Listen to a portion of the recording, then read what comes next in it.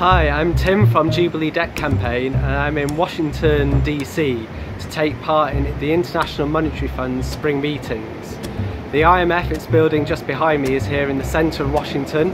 The White House is just 2 blocks to my right, and the meetings are taking place in the context of a huge debt crisis that is emerging across impoverished countries.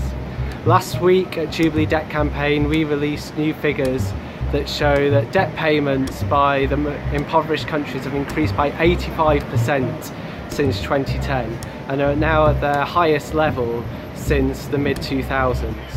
This is extremely concerning. In many countries it's leading to public spending falling.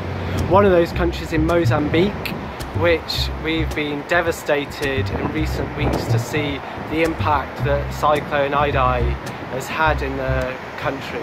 Mozambique's debt crisis comes from a set of secret, odious loans by 2 banks in London. So at these meetings at the IMF we're calling for strong and serious action to take place now to force loans to be transparent so that media, parliaments and civil society can hold lenders and governments to account on how money is used. And for the IMF to stop bailing out reckless lenders.